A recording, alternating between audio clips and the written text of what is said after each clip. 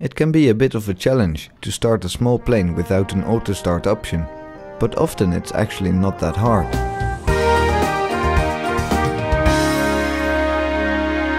I'm going to show you how to start this Cessna 172.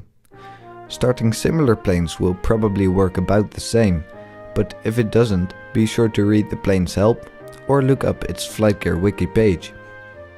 This Cessna 172 has things called magnetos. Sorry for that maybe horrible pronunciation. These are generators used to get the plane's engines running. In flight gear, they are often activated by pressing the right curly bracket key, so that's shift plus the right square bracket key. But pressing it once will only activate the left magneto, and to start your plane, you'll need both.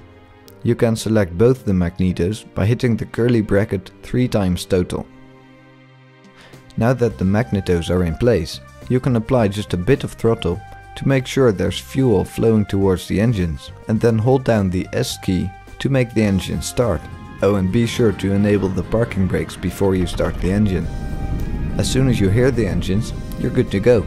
So to start taxiing, just release the parking brakes and apply engine power accordingly. Enjoy flying your free private Cessna from your local airport covered in snow.